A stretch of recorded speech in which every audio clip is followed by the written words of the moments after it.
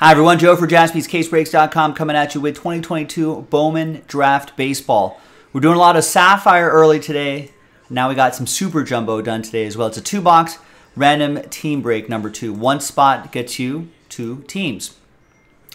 Only first Bowman paper ship, no other paper ships in this, by the way. All right, big thanks to this group. Thanks to the people who bought their spots straight up. That's always appreciated.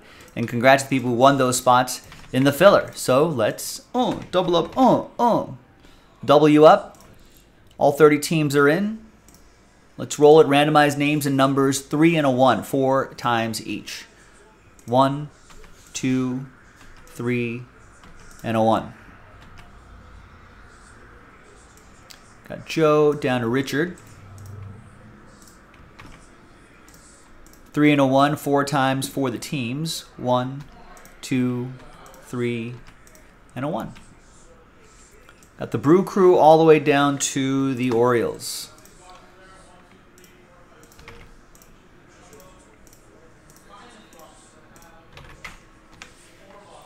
All right, Joe with the Brewers, Chris with the White Sox, Justin with the Guardians, Jeremy with the Nationals, Todd with the Rays, Chris with the Padres, Chris with the Cubs as well.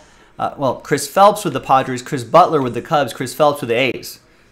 Chris Butler, you have the White Sox.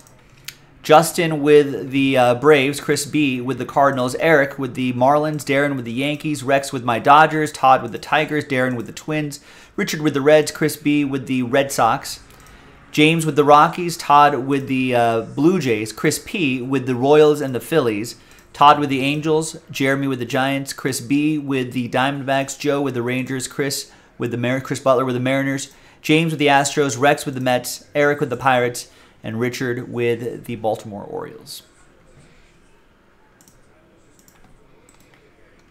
Let's alphabetize by team. We're going to pause the video just for a moment. When we come back, we're going to see if there's any trades. Then we'll have the 2-box break right over there. So stick around. We will be right back after I drop my water bottle.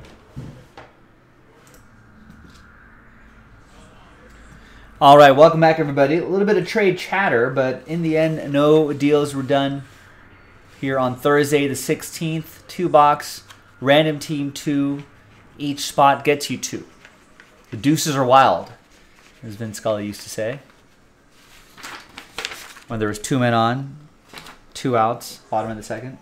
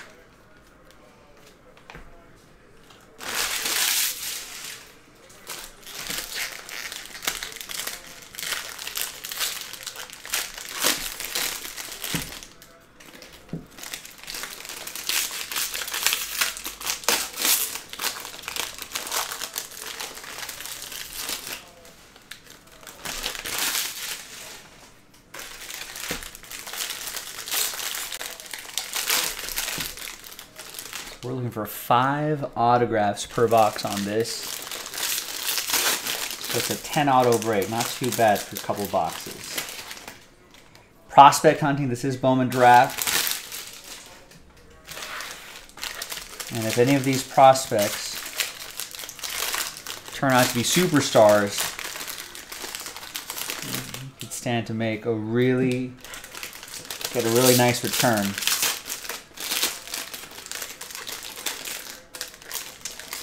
Even if he just become perennial all-stars, I get a really nice return on these. Get him graded, keep these grayed out nicely, even better.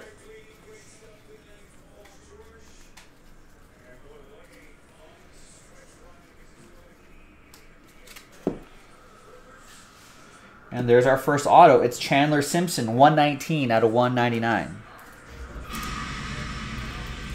That'll be for the Rays. Todd with the Rays.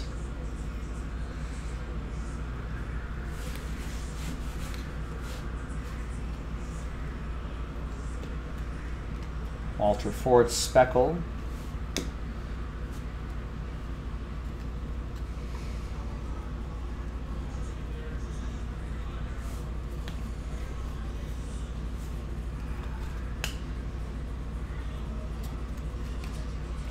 It's the blue paper, Mikey Romero, 75 out of 150.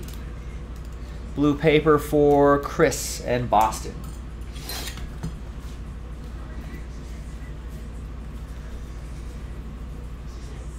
So remember, all Bowman first paper will ship. Non-Bowman first paper will not ship.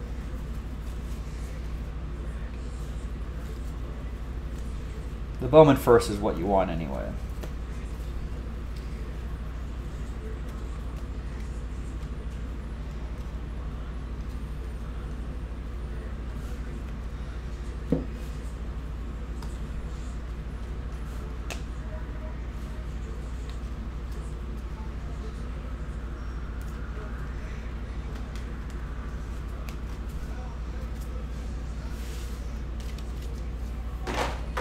Nice Elijah Green and Tamar Johnson Bowman firsts. Elijah Green goes to Jeremy, and the Tamar Johnsons, those will all go to Eric and the Pirates.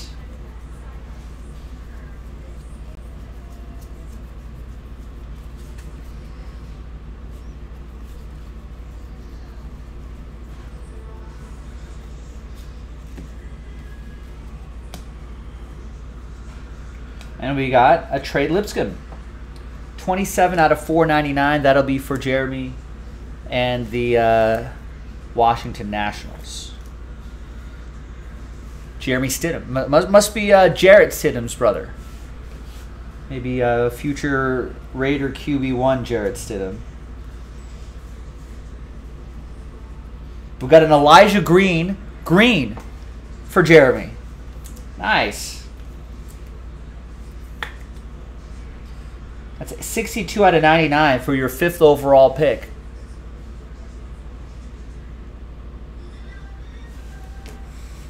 Nice.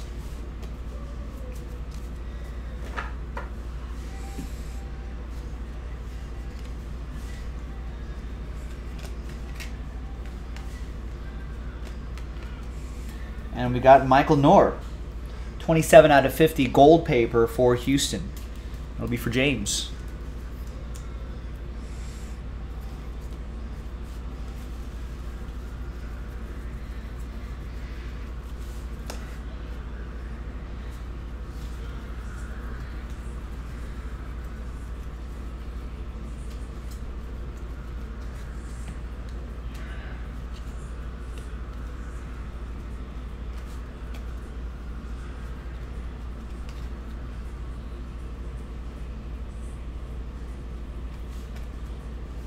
Tamar Johnson paper for the Pirates. That's for Eric. And purple paper, Judd Fabian, 242 out of 250 for the O's. Richard with the Orioles.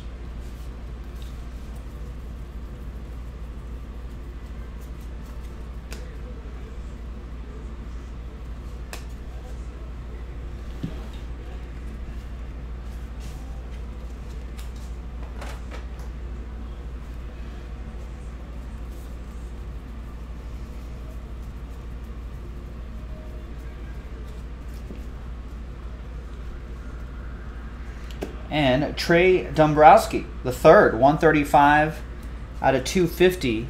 Purple chrome autograph for James and the Astros. That's autograph 3. Looking for 2 more.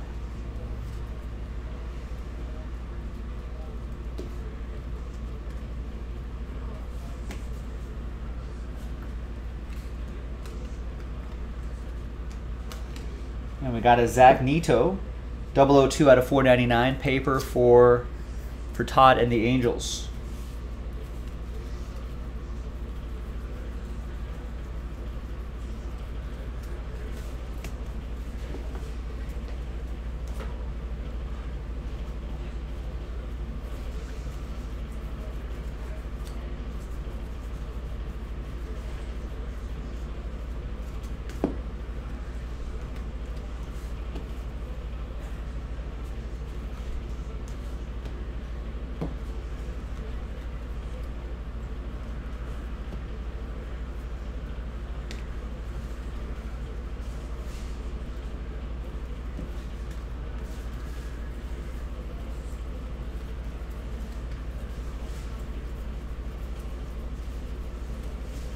Elijah Green, paper, another one for Jeremy. And this stack right here.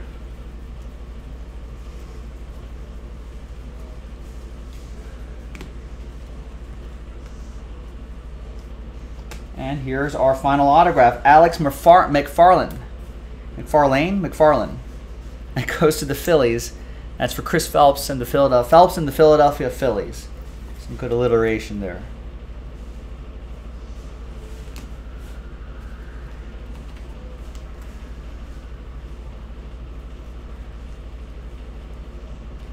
We got a Samuel Munoz, 103 out of 250 for the Dodgers. Trumpeted as the number 7 prospect in the 2020 international signing class by MLB.com. There you go, Rex. Rex has my Dodgers. Holiday.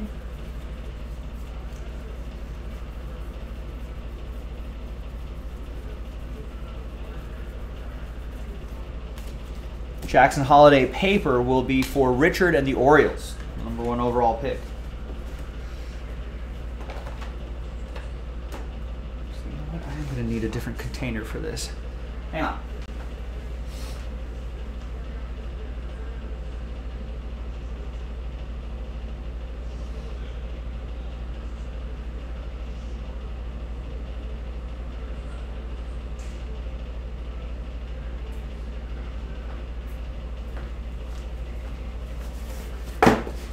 Shoebox for this, not just a regular plastic container.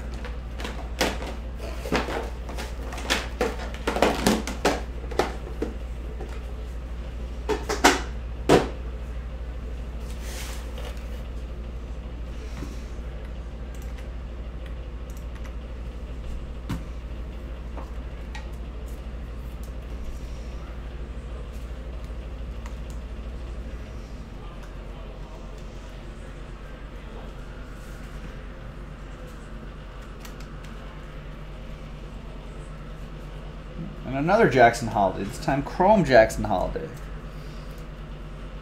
Let's see if we can find some parallels of him. That would be nice. That's the big stuff.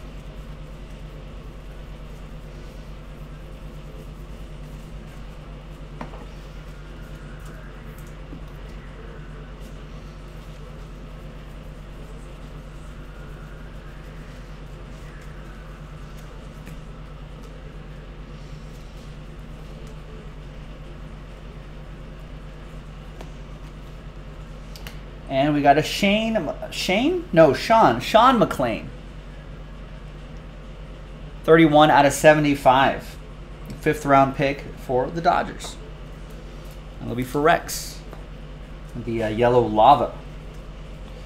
And a Chase Meadra. Is that our 1, 2, 3, 4? Oh, and here's our 5th autograph, Chase Meadruth. Can't count. Chris Butler with the Red Sox, last spot mojo. 4th round pick.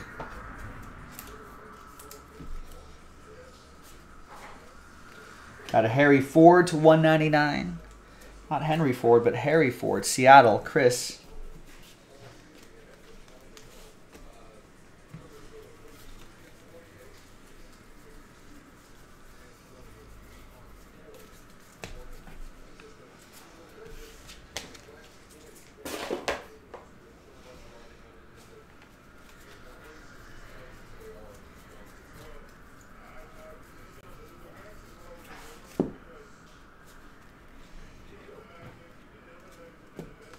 parallel? No, that's just the team colors.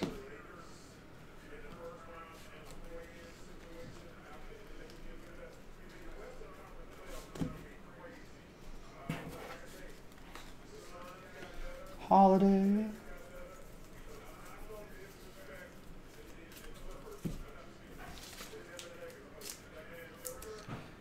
All right, so Jackson Holiday, Orioles paper. That's for Richard. All right, second and final box. Another 5 autos. Good luck, everybody.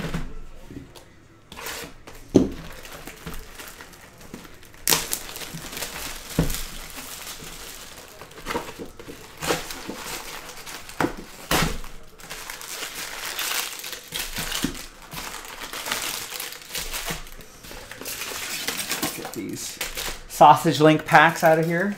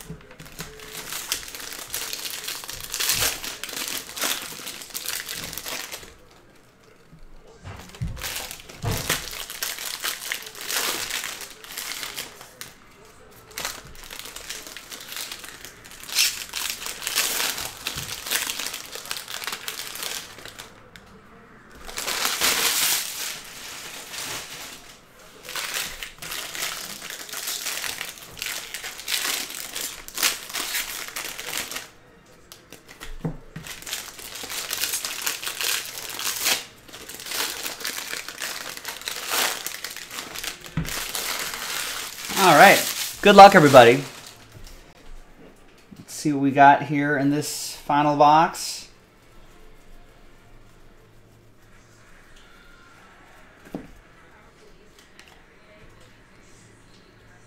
And we got Alex Freeland. Tried to trade, couldn't trade Mojo. Dodgers autograph for Rex. Third round pick, number 170 prospect. It's in the top 200. Maybe he has a good minor league season, gets into the top 100. That's where you want to see those prospects.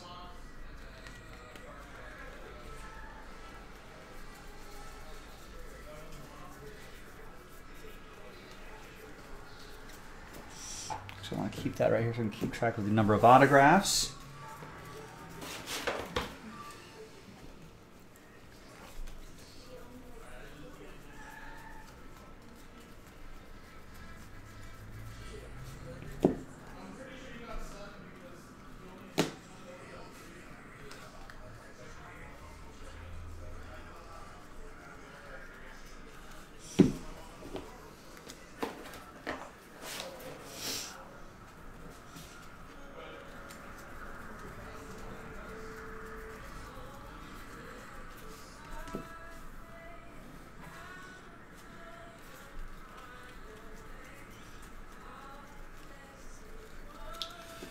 All right, let's see what other parallels we got here. We got a blue autograph, Jared Poland. 55 out of 150. Jared Poland. Did I say Jade? Jared Poland. I'm losing my mind here. Marlins, Eric Houston with the fish. 6th round pick.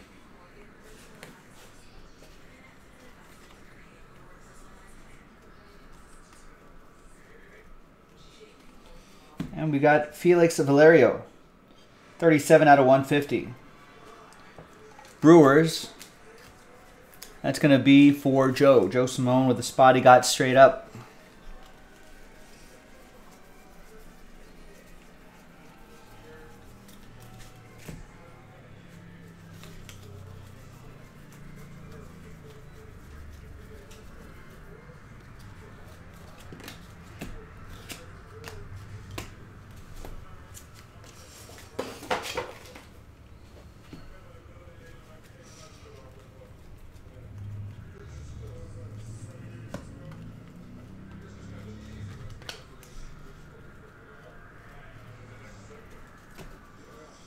Tamar Johnson, Chrome for the Pirates, Eric Houston.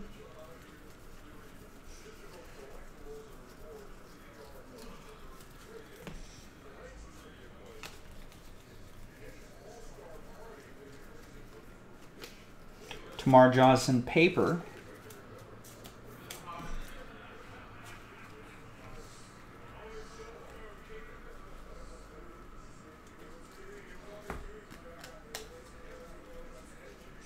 And we got a Drake Baldwin.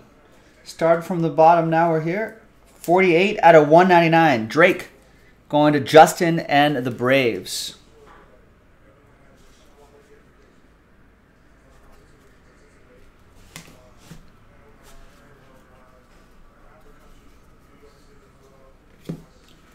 There's Christopher Paciola to 249. You'll be the 100. Are you the 100th person to ask how am I like the new pieces so far?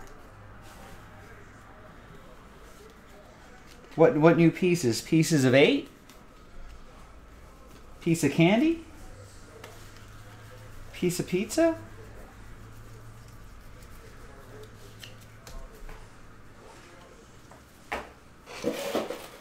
Oh, the Lakers pieces.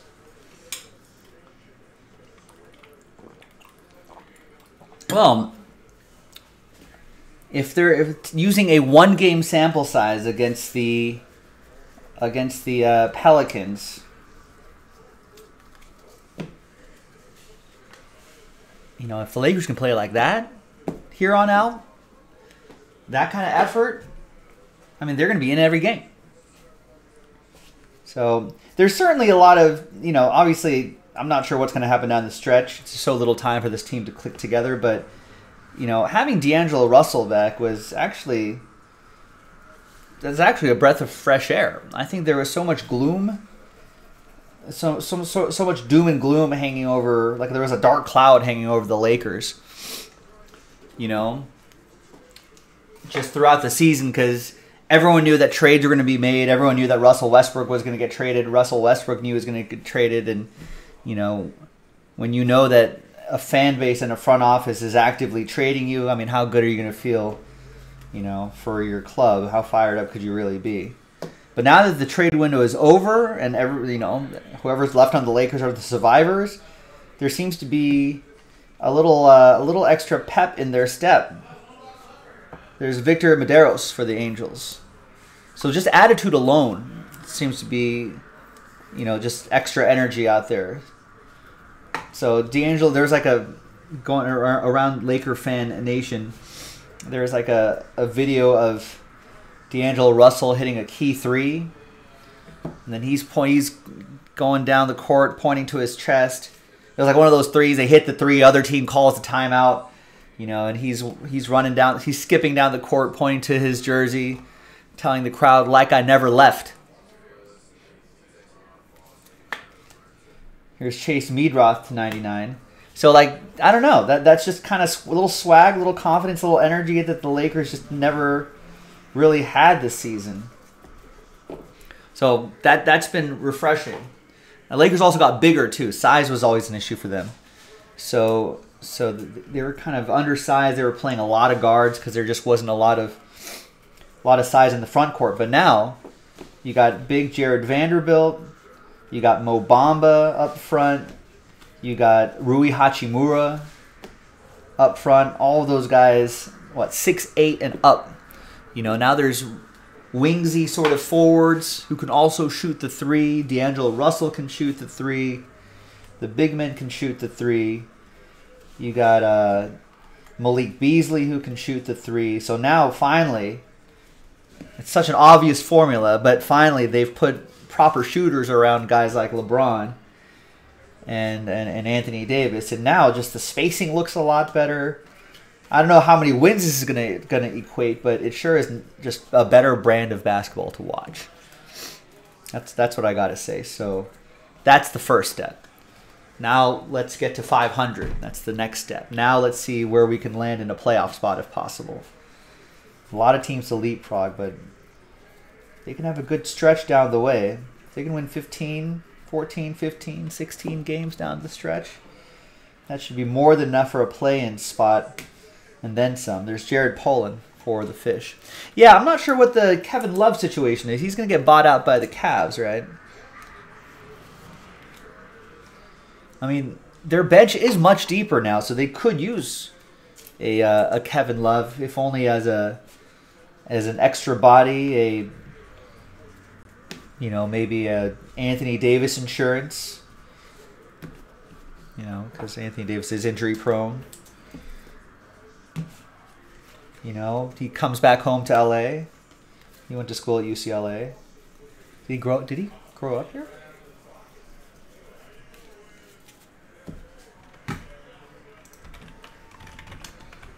He's from Santa Monica? Yeah, he was born in Santa Monica. Yeah, went to Santa Monica, but went to high school in Oregon. I guess he didn't. But then went back to UCLA. So he's got a lot of roots over here. Here's some trivia that I didn't know. He was born in Santa Monica, but he grew up in Lake Oswego, Oregon, where he was childhood friends and Little League teammates with fellow future NBA star Klay Thompson.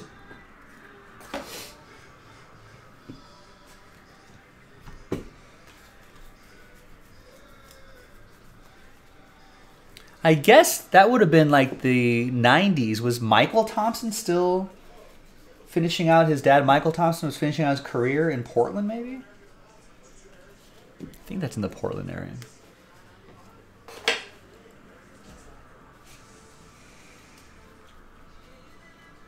Your squad's releasing Pat Bev. They need to go after him. They need to go after him. I think it was more important than what people realize. Yeah, Patrick Beverley is an interesting character. I think the Lakers just had so many guards that he was just kind of odd man out, I think. But he has some intangibles. No, that's not something everyone says. Although if he's on the Lakers, I'll bet they'll say that in the broadcast more often. All right, there you go, gang. That was Super Jumbo, Random Team 2. I'm Joe for jaspyscasebreaks.com. I'll see you next time for the next break. Bye-bye.